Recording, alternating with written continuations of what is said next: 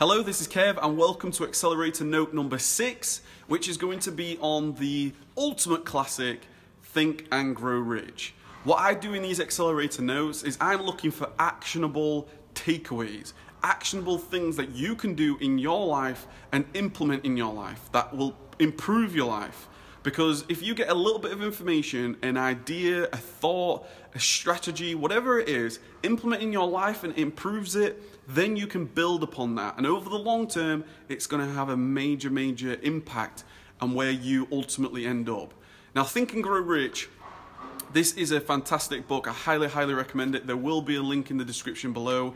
But what I do is I give you a summary of the book. I'm going to give you a brief summary of the book. This book is pretty big, so it's got so many good ideas in here. Then I'm going to give you 3 key takeaways that I got personally, and then I'm going to get to the questions and actions at the end on how you can actually get your mind to work, get your body to work, get taking action, okay? So, the summary then. The summary of Think and Grow Rich by Napoleon Hill. Riches is a broad term. Okay, riches is a broad term. When you think about Think and Grow Rich, when maybe somebody have never heard it before, they're thinking wealth, they're thinking money. But Think and Grow Rich is a lot more than that. Like, riches is a lot more. It's about spirituality, it's about emotional, it's about life in general. It's not just materials, it's just life, it's just everything.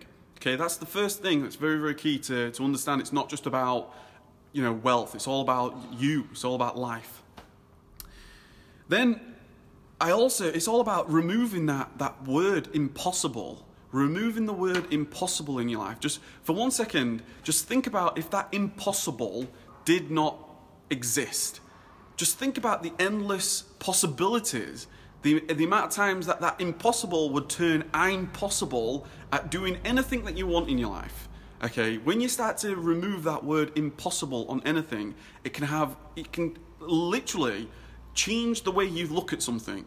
If you think you're going to start a business, for example, and then it's like, it's impossible for me to do that, remove it. Then all of a sudden, it opens you up to the idea that something is possible. Then, it's all about discovering what you want. I mean, it's one of the most fundamental things about what you want. Decide what you want. And then, what I really like is this whole concept of burn your boats.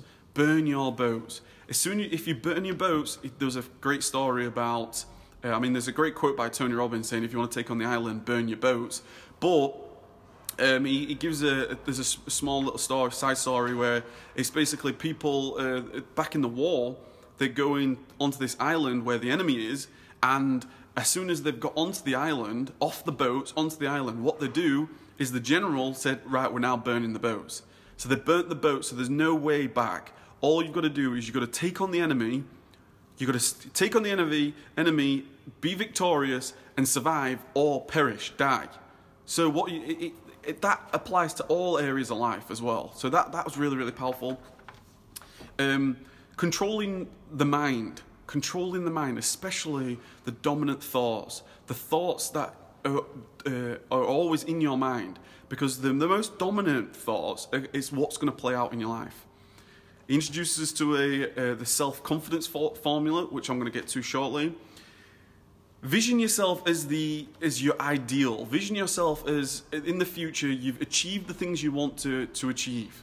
What do you look like? What type of person are you? What is it that you do on a day-to-day basis? Spend some time each day just thinking about your ideal self. Really powerful. Persistence and desire. I love this because talking about it's persistence and desire. If you think, how much do you desire something? Because that is going to determine how persistent you are. You will continue taking action in direct proportion of how much desire you have. Somebody that's got desire all the way up here, they are going to be persistent. They are going to be like a dog on a bone. They're not going to stop. So that was really powerful. And the major causes of failure. So that was just a quick summary. It's a great big book. There's a lot more things I could have said. But 3 key takeaways. Number 1, the biggest one. What do you want?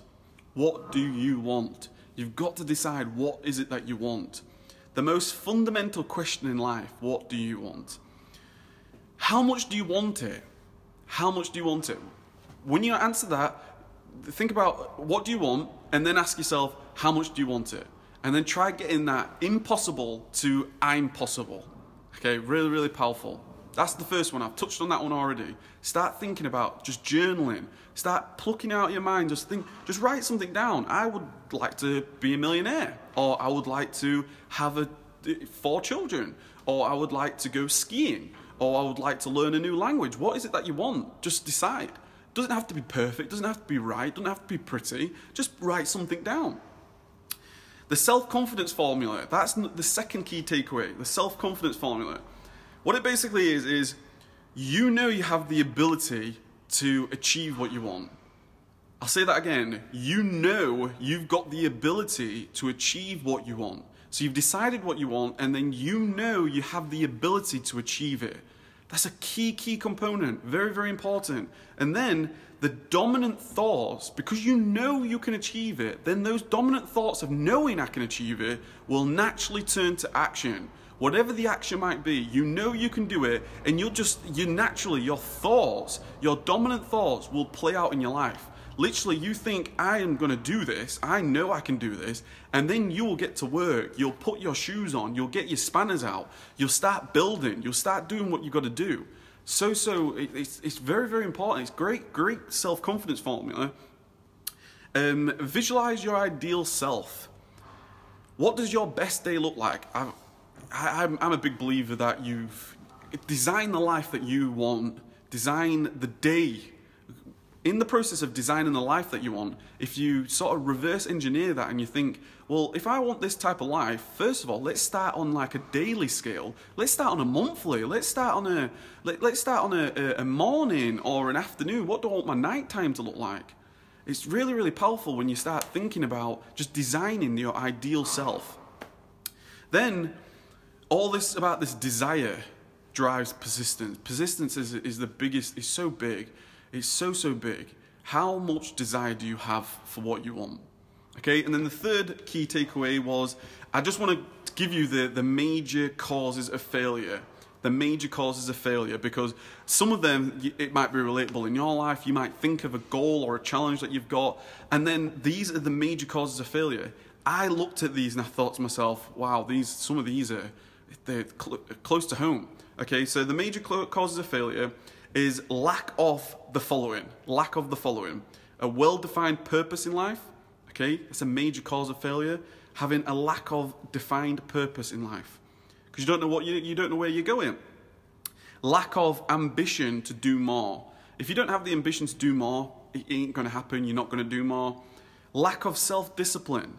You've got to have that self-discipline to say no, to say yes, to say what you've got to say in a certain situation. Lack of concentration of effort.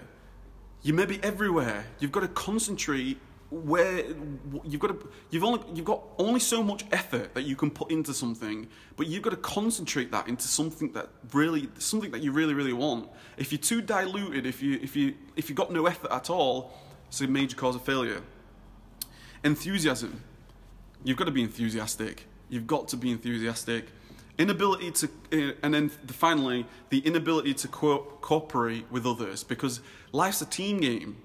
Building a business is a team game. If you want to be successful in your job, in your career, you've got to work with people.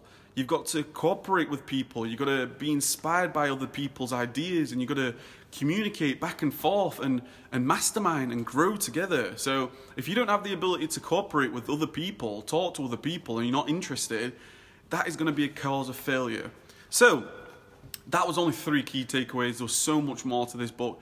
Please check it out in the link below. Some questions and actions for you then. Number 1, simply, what do you want? What do you want? And I've already spoke about that. It's so important. Number 2, what are you willing to sacrifice to get it? Are you willing to sacrifice your night times? Are you willing to sacrifice your weekends? Are you willing to sacrifice the chocolate? Are you willing to sacrifice saving the money so you're not going out, or whatever it is? What are you willing to sacrifice to get it? And number 3, are you aware of your most dominant thoughts? Are you aware of your most dominant thoughts? And one of the things that I was actually doing that like literally just over the last couple of days is I've been writing down just some of the things that are always cropping up in my mind.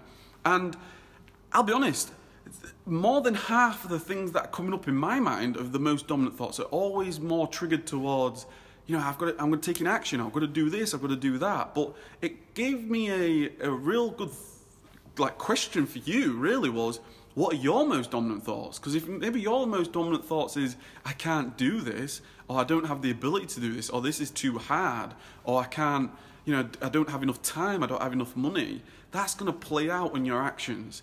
So, this has been Kev here from Life Success Engineer. I hope you enjoyed this. It's a classic, Think and Grow Rich by Napoleon Hill. I highly recommend that you check it out. I hope you really, really did enjoy it. Again, if you like these accelerator notes, I've got many others. Check them all out. I'm trying to write these accelerator notes as much as I possibly can, PDFs, etc. But I'll see you in the next accelerator note. Take care.